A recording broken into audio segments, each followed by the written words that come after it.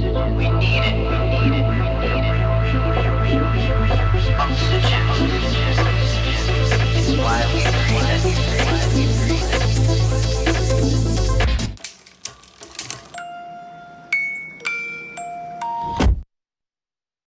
Hey everyone, welcome back to the Grit Files. I am your host, Loralyn Mears, and in the house today we've got Colin Darretta.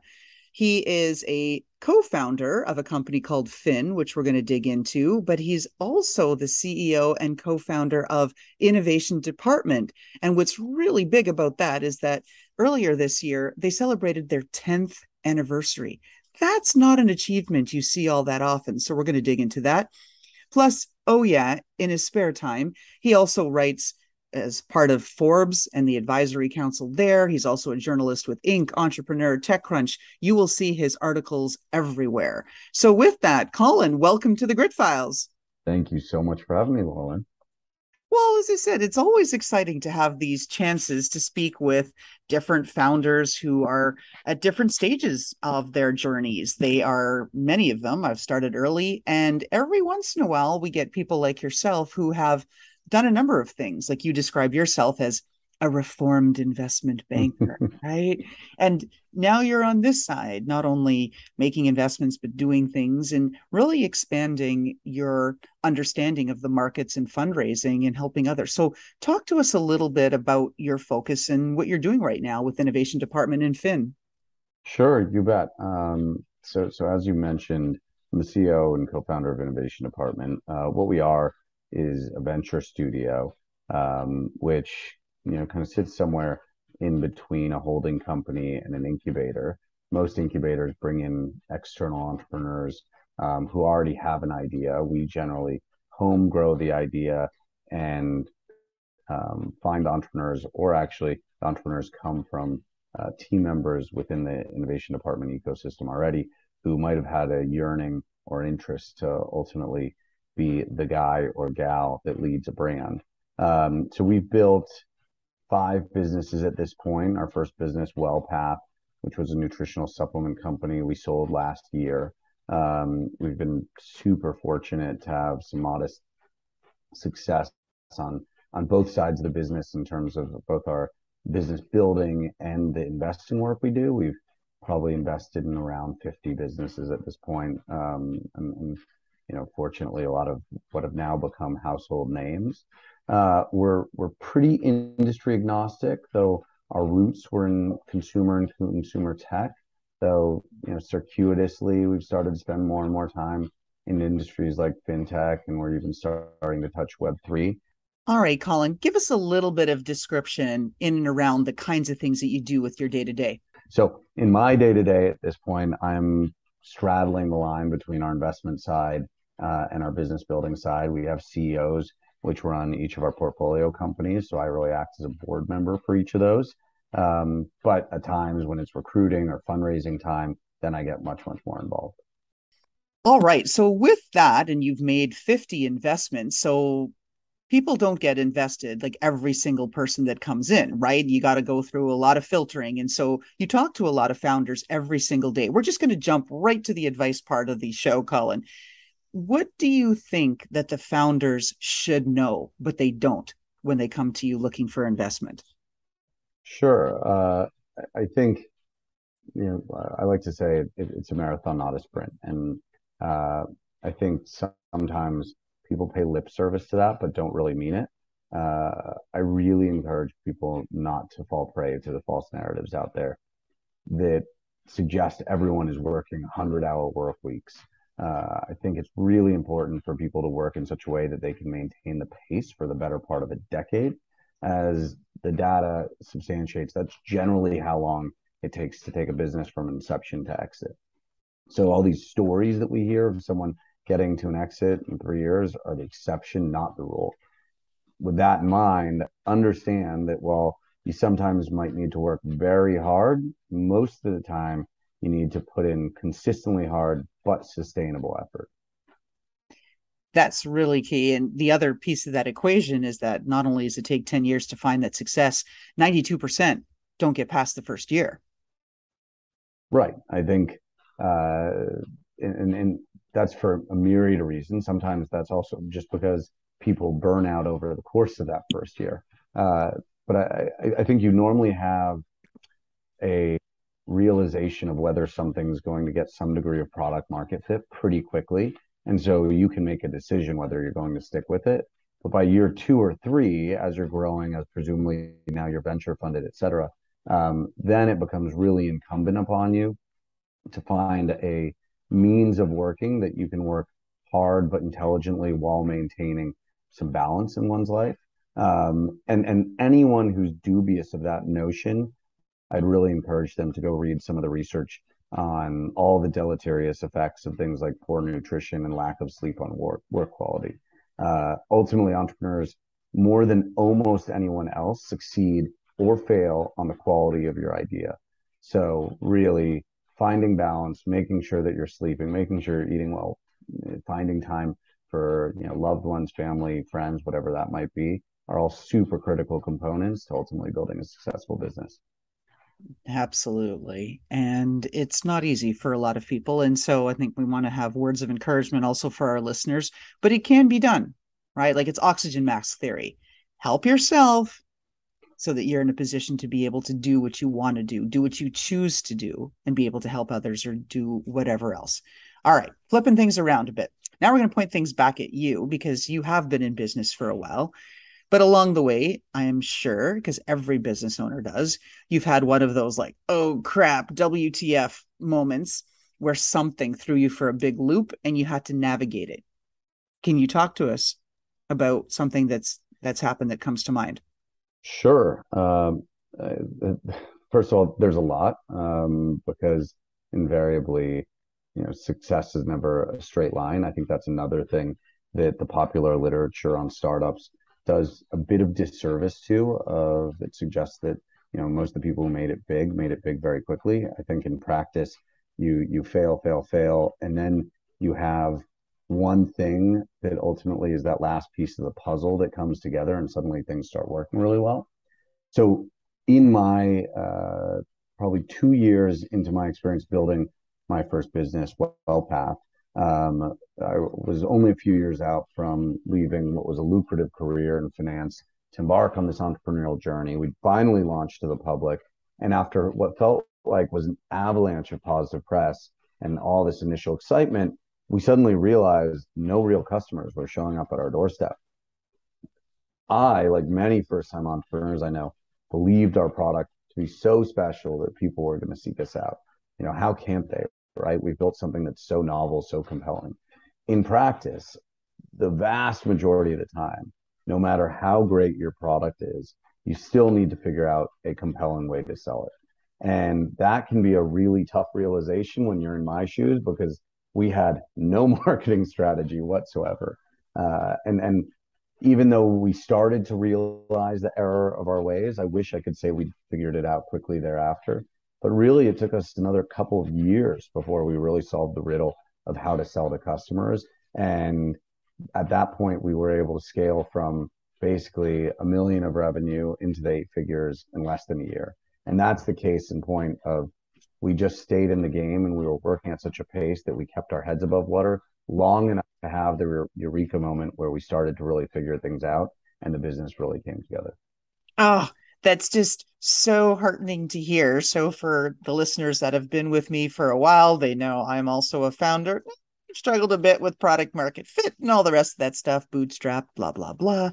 And it's just great to hear that there is hope, right? There are these examples. It's not just everybody. I mean, they make it sound like it's just like social media. It's this curated micro slice of lives of utopia, right? Where people don't show anything for 7 or 8 days in between, where they're stuffing their faces with potato chips. They can't get out of bed. They've got all kinds of things going on, but they show you, look, I'm all dressed up and I'm fabulous.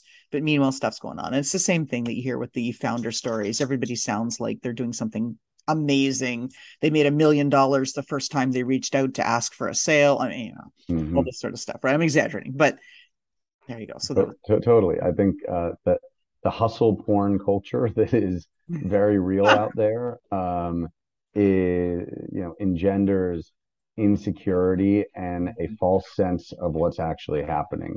And I think so much of entrepreneurial culture, particularly on social media, revolves around that. So the more you can off its influence and realize that the vast majority of successful entrepreneurs, not just the people who struggle, but the most successful ones, had a really hard time being successful. And almost every story you read, if they're being authentic, there were probably several times where they screwed up to a magnitude where they almost lost their business. I suspect that no small number of your listeners have read Shoe Dog by Phil Knight. Yes. And, he talks about several times where he was on the brink of losing the business. And here, many years later, obviously, he now has, probably the most well-recognized brand in the world.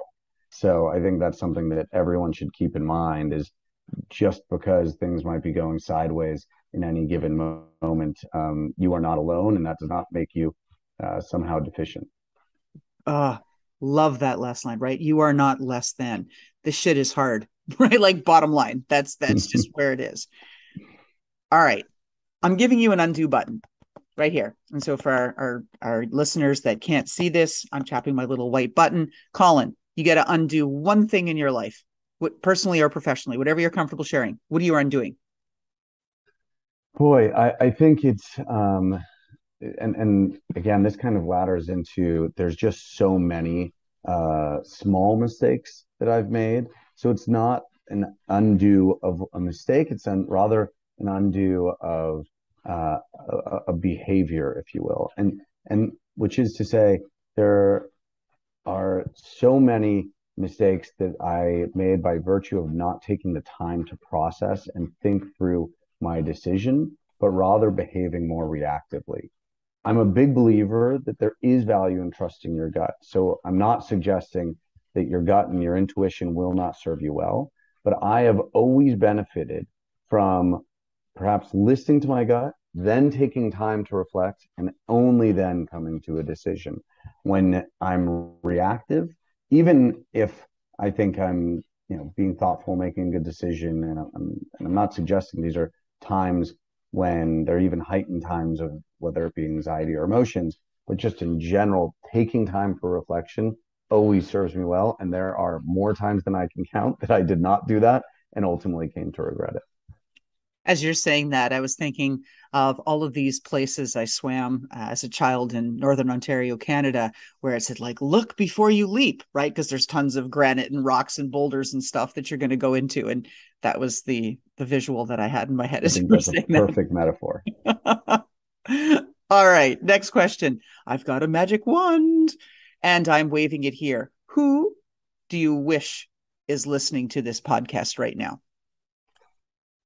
Uh, ultimately, I think firstly, anyone who's really struggling in the entrepreneurial grind, I believe there's a predisposition toward that hustle culture that we talked about, where most founders who've had an exit don't really speak about it. The ones who do are generally talking about their giant wins and how hard they worked and how easy it was. I think that is the presiding entrepreneurial culture right now. This idea that if you're not working for 20 hours a day, you're somehow slacking. And it's really a dangerous ideal to set, and frankly, not even a real one. I think there is so much virtue signaling out there. And I know tons of successful entrepreneurs, orders of magnitude more successful than I am, who have been really hard workers, but didn't forego family and other interests while they were building their businesses. And then, similarly, in that vein, the most successful people I've seen are rarely the smartest. So I think there's also this misconception out there that if you're not a polymath, you can't go build a successful business in a technical field. And again, that's just not true. So hopefully, people who might have fallen prey to believing those notions a little bit are hearing this and are like, okay, I agree with this guy. Like, if he can be successful, he doesn't sound any smarter than me. And it sounds like he's probably made just as many mistakes, if not many more than I have. So there's no reason I can't go do it as well. Now, I'm curious, do you think luck plays into this? Unequivocally. I there was a very successful founder who was asked the same question, and this person responded kind of effusively, like, "No, I make my own luck."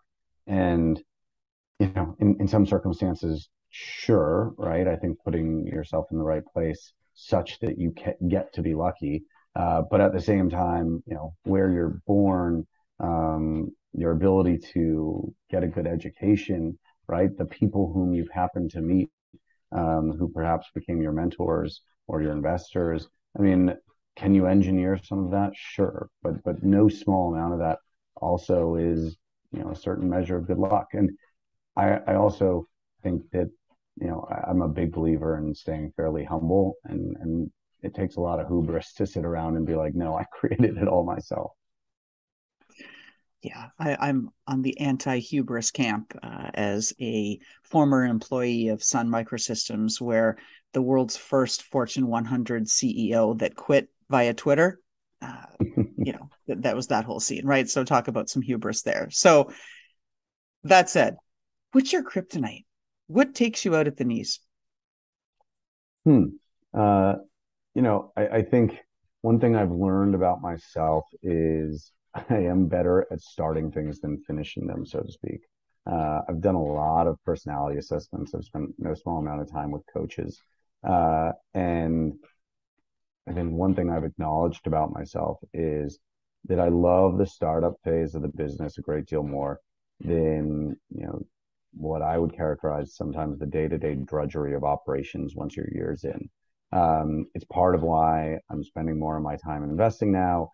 I also enjoy my time being able to drop into, some of our portfolio companies and have a bigger impact when I get the chance. And I think therefore, my kryptonite and the way to really lose my interest is getting me lost in endless operational meetings where I'm dealing with the business minutiae. And, I just have such a hard time engaging in those for any sustained period of time. Oh, bingo, bingo. I am an innovator and ideator, and I loathe administrivia. It is my death knell. Just can't do it. Colin, how have you changed since this journey began? Where, like you said, you became a reformed investment banker, left the hustle and bustle and craziness of Wall Streets and financial firms and all of that sort of good stuff, and went down your own path. How have you changed? Sure. I've been at this for nearly 10 years, so I like to believe that I've evolved in many ways. Importantly, I've done a lot of self work to become a better leader, a better entrepreneur, and most importantly, a better person. And that's included attending courses like one that I'm up at Harvard Business School right now, actually, alongside, as I mentioned before, working with a coach and being really intentional about finding specific areas of focus for my growth. So I think intentionality in everything that I've done has dramatically shifted from when I first started doing this to where I am today. I think that's partly by virtue of I'm just 10 years older. It's also, when you have less time and you're trying to achieve a lot, if you're not intentional about what you're doing and how you're spending your time, you're not really going to get anything done. By way of example, every quarter now I build a learning syllabus, which is intended to provide a roadmap for how I can learn a specific subject that has to do with some part of myself that I really want to elevate or strengthen. So again, it's being super conscious about all these ways to continue growing who I am, and hopefully that makes me a better leader and just a better person all around. Oh, yes, because everything takes work. Most of us are not natural born leaders and fabulous at everything we do. I would argue almost not no one is, and anyone who believes themselves to be is generally deluding themselves, right? And they might be relatively good at it, but they'll quickly be surpassed by someone who's willing to put in the effort. I think that's a through line of everything I've seen in life is people with latent talent. If they continue to build on that talent, they can kind of stay ahead of the curve. But a lot of people with latent talent believe themselves to have that talent and therefore end up actually, relatively speaking, behind the people who spend a lot of time working on it. All right. So here we go. turning the tables around, how can our audience help you? Anything we can do for you? Honestly, no. I think, to the extent anyone ever um, has anything that they'd like to ask me, if I can be helpful, I love connecting with people building cool things. So I'd love to encourage your audience to, shoot me an email or a note on social media or what have you. And if I can provide some insight or just share some war stories, so perhaps we all feel a bit more camaraderie, I'd be happy to do so. Fabulous. Now, this is the last question. We're going to bring it home here. This is my signature question of the Grit Files. We are now taking a look deep into the dark corners of your closet. And we are looking for a pair of footwear, boots, whatever, shoes, whatever it is that best personifies who you are, Colin Darretta. What are we looking at, and why does that pair of shoes, boots, whatever it is, represent your personality and the essence of you? Boy, that's a tough one. I think, you know, it's I have, and in fact, I'm wearing them now because I'm going to be heading to the gym shortly thereafter. But it's my Project Rock Under Armour sneakers, and the reason for that being is I am, and anyone who knows me knows that I'm an enormous fan of Dwayne Johnson. I think there's no one working today who's proven his doubters wrong time and again in such impressive fashion. He's probably the definition of a multi hyphenate. He went from a football player for a national championship team, transitioning to wrestling and becoming the biggest draw that sport's ever seen, subsequently being the highest paid movie star, now flourishing as an entrepreneur who's built a multi-billion-dollar empire. So I just love that this guy stands for someone who at every juncture hears people telling you to stay in your lane, telling you can't do it. And in spite of that, not only does he go do it, but he has maintained a super strict moral compass and treats everyone with utmost dignity and respect. And I like to believe on a much, much, much, much smaller scale that I've tried to emulate much of what he's done, but most importantly, really emulate the commitment to treating people in an ethical way and behaving in such a way that I can look at myself in the mirror every night and be really proud of the person I am. Oh, he is quite the model. I really, really do like him a lot. And he's a girl dad. I'm part of three sisters. There's three daughters. So my dad's a super girl dad. So I'm all for all the girl dads out there. Yeah, I mean, he's the quintessential guy who looks tough and then is a total softie when you actually learn a little bit about him. Yeah, he wears princess dresses when his daughters ask him to go to bed. Exactly. I mean, there, come on. How And could you not and like the and guy? and duets Moana with pretty great. That's right. He gives away trucks. He does. He's amazing. Just an amazing human. And if you're modeling that, then Colin, sounds like you're an amazing human too. And we're lucky that we've had you on our show today. So with that, this is a wrap of the Grit Files. Again, Colin Darretta, CEO and co-founder of Innovation Department and co-founder of Finn. Thank you so much for being on our show today, and all the best of luck to another 10 years with your business, even though it might mean a little more operational stuff. Thank you, Loralyn. Thank you for having me.